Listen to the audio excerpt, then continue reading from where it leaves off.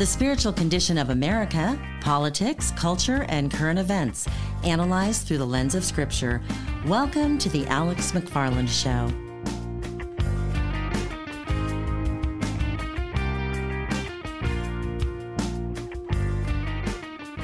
Behold, I show you a mystery, says 1 Corinthians 15, 51 through 53. Paul writes this of the believers: we shall not all sleep, but we shall all be changed in a moment, in the twinkling of an eye, at the last trump. For the trumpet shall sound, and the dead shall be raised incorruptible, and we shall all be changed. For this corruptible must put on incorruption, and this mortal must put on immortality.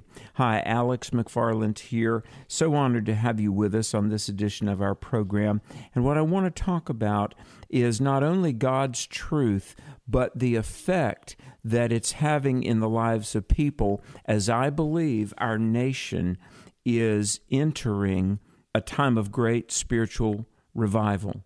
The Holy Spirit is moving. I believe there's an awakening coming. I believe that the wheels are turning. And, you know, as I record this program, it's just a day or so after October 31. The world calls it Halloween.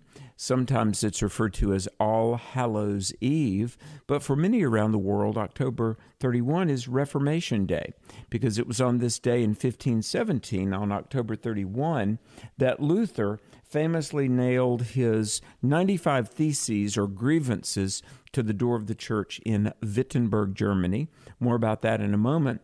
But this is also now, at this point, only hours away from the 2024 election. Now, if you followed our ministry over this last really year and a half, we've put out voter guides for first-time voters, maybe those that haven't voted for years.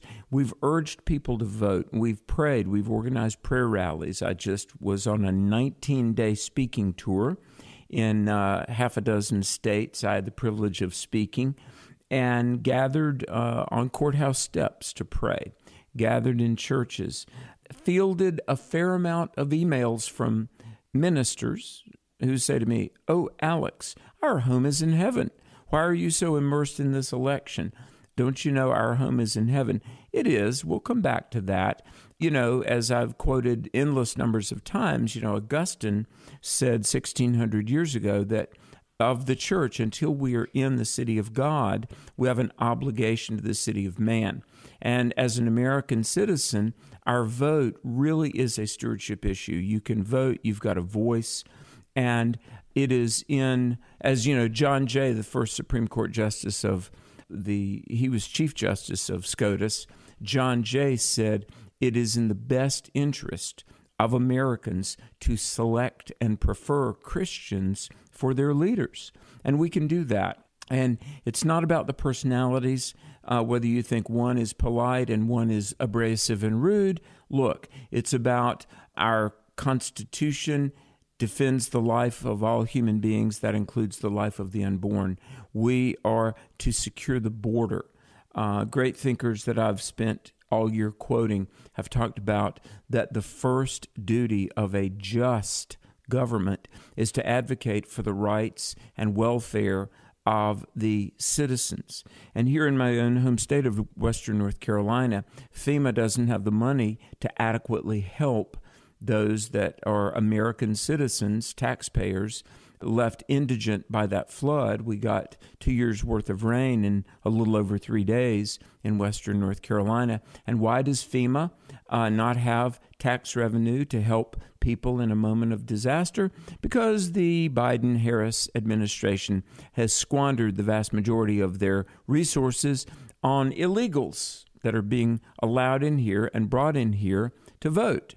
And then in the election, in case you haven't yet voted, of the nearly 20 million people here that are illegally, over 650,000, the population of Boston, Massachusetts, are known to be felons and or terrorists. So really, for a rational person, it's not a hard decision to make, I don't think.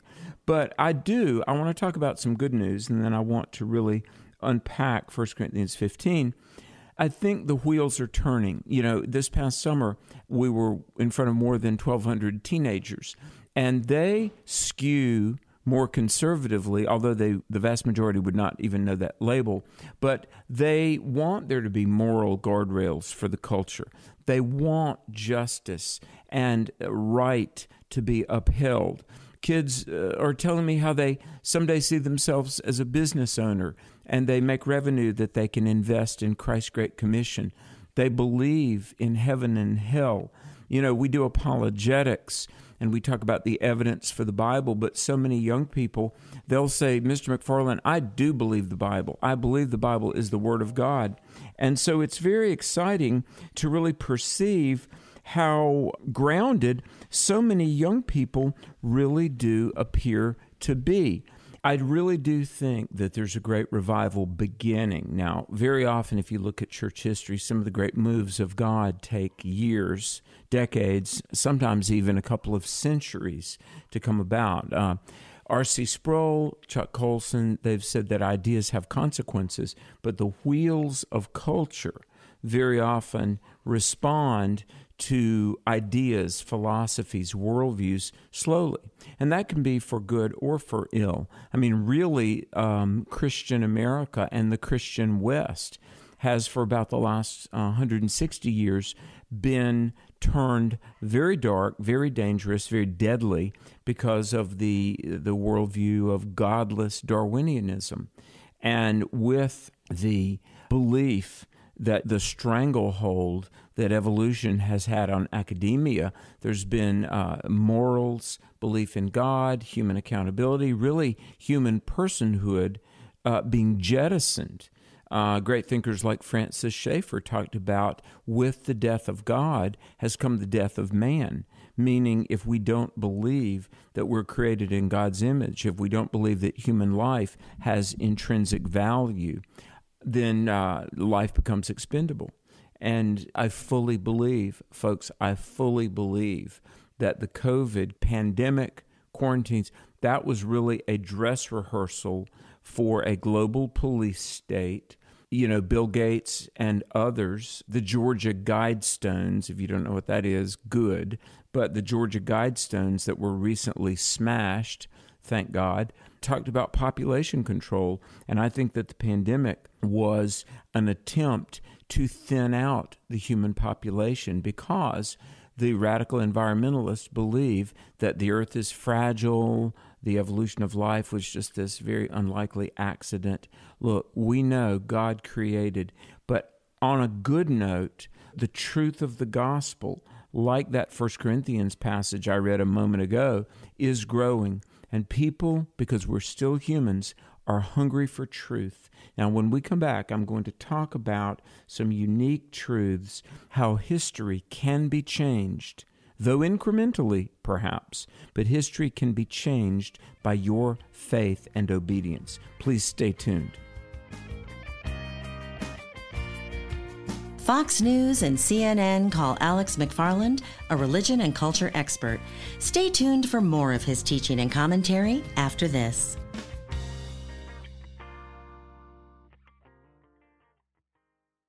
I praise God for an amazing year, hands down the most fruitful year in the history of our ministry in terms of people coming to Christ, Christians getting equipped to defend the faith. And as this year winds down, let me ask you to please partner with us with a financial gift. You can give securely online at alexmcfarland.com or mail a check to Alex McFarland Ministries, P.O. Box 10231, Greensboro, North Carolina, 27404.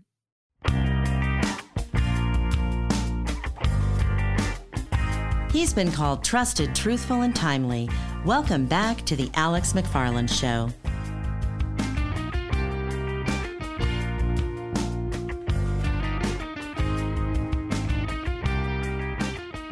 Welcome back to the program. Alex McFarland here. We're talking about the gospel, the biblical worldview, especially as it results to the culture. and the change it makes in the lives of people. You know, it's often assumed, wrongly so, in fact, it's one of the ironies of our times, that many Christians are just simpletons. I mean, many in the, secular world, they assume that biblical faith, faith in the God of the Bible, is irrational. But in reality, as one colleague recently said to me, Christianity is the thinking man's religion. Now, we know it's not religion, it's a relationship with the Lord Jesus Christ. But, in terms of like the Reformation, and, we mentioned that October 31, many call it Reformation Day. Look, it was careful thought and examination of the texts of Scripture and the evidence, compelling lines of evidence that, really brought the reformers to where they were, Western Civ as we really know it, and ultimately the seeds of human rights, and ultimately America itself were part of the ripple effect of the Protestant Reformation. Now, the seeds of Luther's Reformation were actually sown in the beginnings back in the 1200s. Now, what historians would later call the Renaissance, and I know we think of the Renaissance and the Enlightenment as a moving away from truth, and without morality as a foundation, people generally do fall away from God. But actually, the Renaissance partially began as interest in Aristotelian logic grew. In other words, rational, careful, logical thought. Why? Why in the 1200s did Aristotle and the basic foundational truths of logic spread? They're called first principles, like the law of non-contradiction, that A is not non-A, and the law of identity, that A is A. How did logical thought become so influential in the 1200s? Well, largely, almost exclusively due to the apologetics and biblical worldview voice of Thomas Aquinas, who lived 1225 to 1274. Aquinas's huge output of scholarship, his voluminous work, promoted critical thinking skills, resulting ultimately, by the 1500s, in a questioning of the authority of the church. And the ultimate result was the Reformation circa October 31, 1517. And here we are today. Salvation by faith, not works. Now, there are many people that just assume Christianity is false, and Christians on the news, they'll say, the people of faith. Or do you ever hear this? They'll say, the faithful. And I think there's this assumption that Christians are just people who, believe stuff. Well, we believe in Jesus and the Bible, and there's great evidence for that. But let's go back and talk about the incremental way history is very often changed. Picture a man painfully heading up a long marble staircase on his knees. As he moves up one step after another, he profusely kisses each stair tread.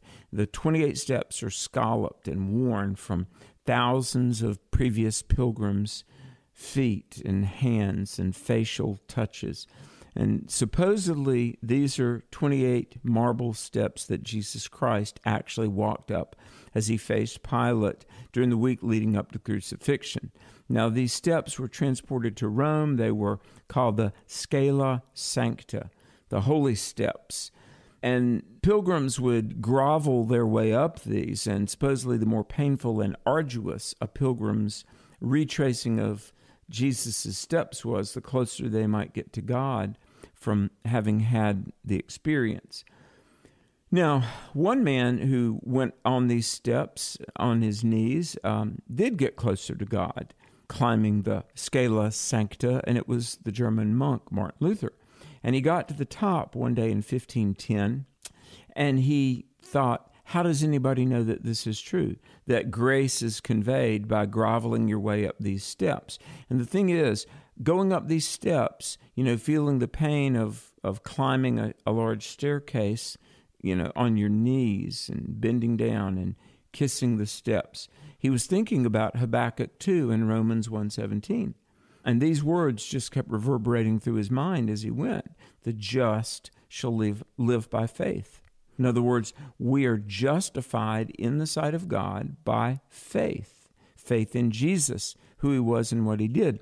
And by trusting the promises of Scripture, Luther became convinced that being made right in the sight of God was not through works or merit or flagellating oneself or pain, all those means of worship and gratitude to God.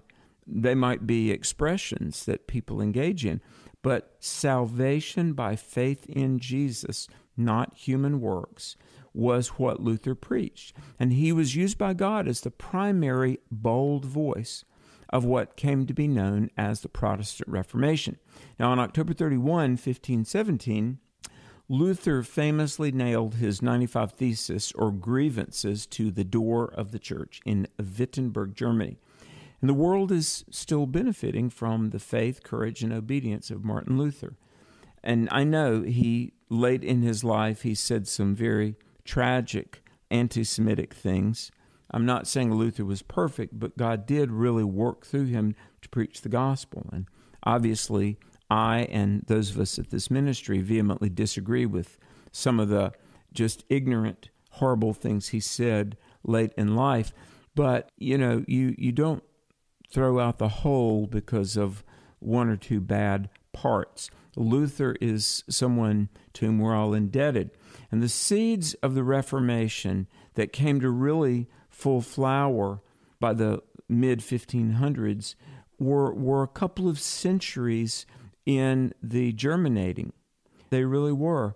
And so as October 31 comes around every year, and the date is so closely associated with ghouls and ghosts and goblins, I love to remember the rediscovery of the gospel by the church so many centuries ago, that October 31 is not a day of death, but it's all about the pathway of life, which is faith in Jesus. I mentioned Aquinas, and we're going to come back and I'm going to wrap up with 4 unique truths about Christianity from that passage I read, 1 Corinthians 15. But Aquinas, who was used by God in a great way with biblical worldview and apologetics. Think about this quote. Aquinas said, quote, "No sorrow mars the delight that consists in the contemplation of truth." No sorrow mars the delight that consists in the contemplation of truth. If you're stressed, if you're feeling just anxiety over the world and life and so many things, remember our purpose is to know Jesus, to worship and experience Jesus, and to grow in the Lord, and contemplating that which can't be lost, that which can't be taken away, truth. God exists, the triune Father, Son, Holy Spirit, eternally. Jesus, your advocate, your friend that sticketh closer than a brother. God's Word, and in all of its 1,169 chapters, contemplate truth, and as you do, it will change your life, and ultimately changed lives, change the world. Stay tuned. We're back in just a moment. Fox News and CNN call Alex McFarland a religion and culture expert.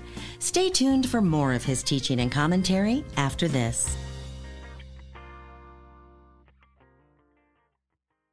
Hi, Alex McFarland here. I want to make you aware of 2 really important speaking engagements in July of 2025. I'll be at the Cove, the Billy Graham Training Center, July 18 through 20, teaching the book of Job. And then July 28th through August 1st with J. Warner Wallace, a week of apologetics with myself and Jim Wallace. Go to thecove.org, thecove.org, and I hope to see you next summer.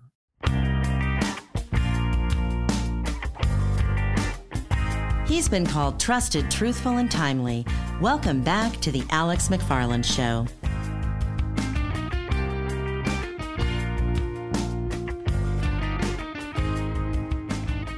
Welcome back to the program. Alex McFarland here. We're going to wrap up and talk about some unique truths about Christianity and really about life's biggest questions.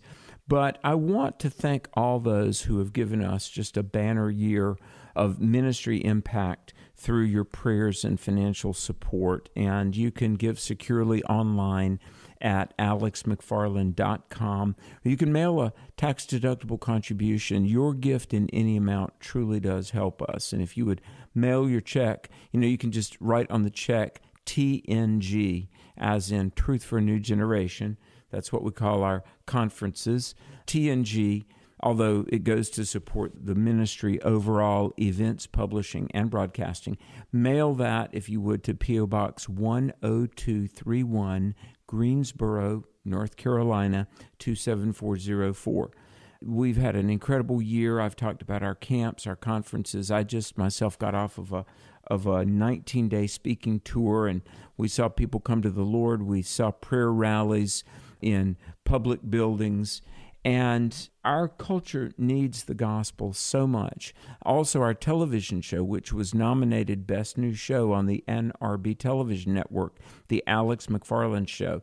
And sometimes it's listed in TV schedules as Truth for a New Generation with Alex McFarland.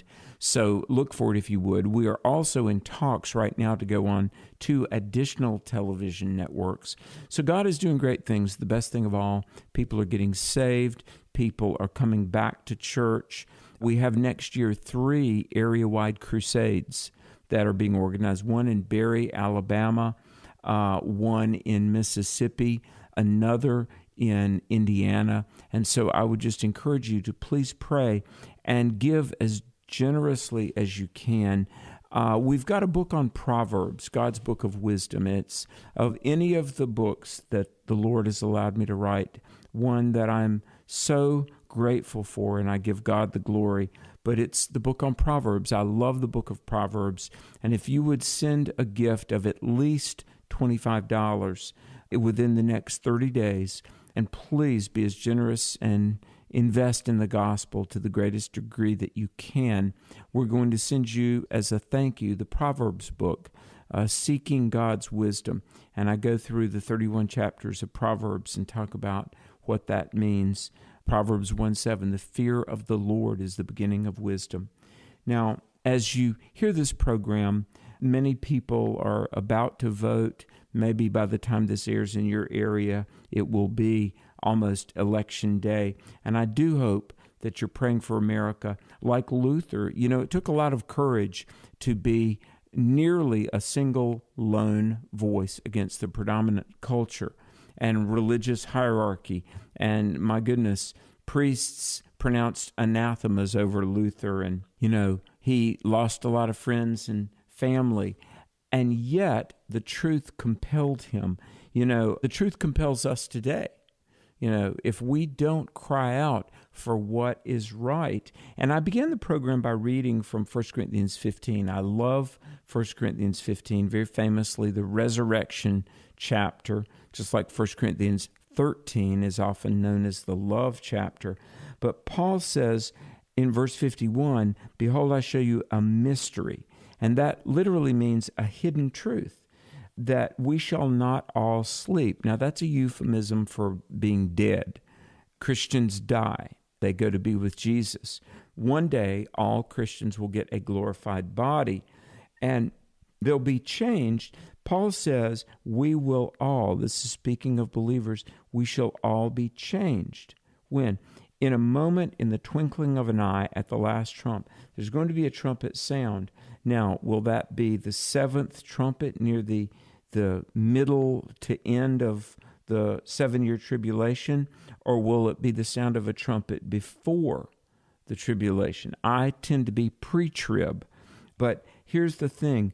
I definitely believe in that catching away of the bride of Christ called the rapture. And Paul says, and this is a unique teaching of the Christian faith, no other belief system has any promise like this. Certainly no promise that's backed up by undeniable evidence, the empty tomb, and much more. But Paul says, for this corruptible, in other words, this body that is under the law of entropy and aging, decay, disease, death. This corruptible must put on incorruption, and this mortal must put on immortality. And the word must means it's a guarantee. Listen, if you're a born-again believer, you're going to get a glorified body one day. No more pain, no more arthritis, no more degenerative joint disorder, no more sickness or pain or tears. You'll put on an incorruptible, glorified body. Your mortal body, we all die. The Bible says in Romans 6:23 that the result of our sin and fallenness is death. But there'll be no more death because you'll be immortal. So what does Christianity say? Christianity has unique promises about life. Really, only in the Christian faith do we adequately understand what it means to be a human being, a fully orbed perspective on what it means to be a person, body, soul, and spirit. Isn't that something? And then not only unique truths about life, unique revelation about the afterlife. It's not just, sitting on a cloud, plucking on a harp. That sounds boring, frankly, but it's going to be an exciting world, and as C.S. Lewis said, the realist of the real world, making this world look unreal by comparison. And we only know about eternity and how to be ready because of the revelation of God through Jesus Christ. And there are not only unique truths about the afterlife, unique truths, unique revelation about salvation. I mentioned how Luther rediscovered that we are justified through faith, not works. The word faith or belief means trust. Have you trusted in Jesus? You can do that and be saved on our website on alexmcfarland.com. There's a tab, What Does God Say About My Relationship with Him? I would encourage you to tap on that tab if you haven't done so already, and you can know, and as we always say, Jesus is as close by as a prayer. Then, of course, unique facts and realities about Christ Himself.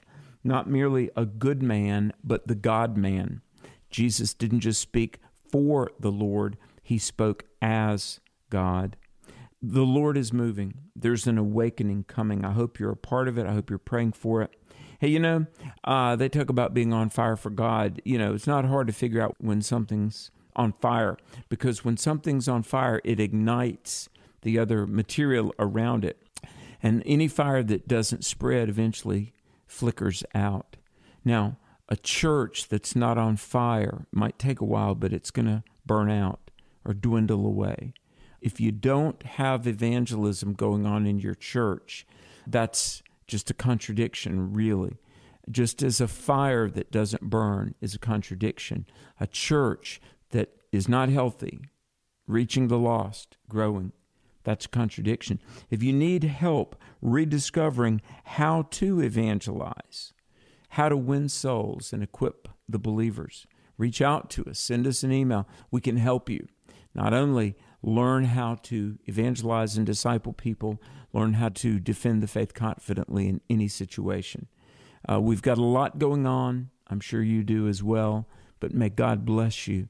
Stay bold, stand strong, and for Christ, who's coming soon, invest your life in the gospel and making a difference. Alex McFarland Ministries are made possible through the prayers and financial support of partners like you. For over 20 years, this ministry has been bringing individuals into a personal relationship with Christ and has been equipping people to stand strong for truth. Learn more and donate securely online at alexmcfarland.com. You may also reach us at Alex McFarland, P.O. Box 10231, Greensboro, North Carolina 27404, or by calling 1-877-YES-GOD and the number 1. That's 1-877-YES-GOD-1.